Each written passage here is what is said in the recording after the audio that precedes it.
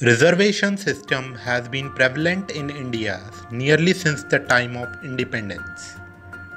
It was a temporary provision included in the Constitution of India to establish socio-economic equity and protect the interests of the underprivileged sections of the society. As such, the equity has been more than established now. In such a scenario, there is a pressing need for the Government of India to review the reservation system.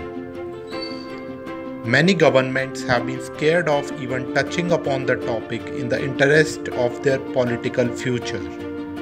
Nobody wants to cut short their vote bank by doing so.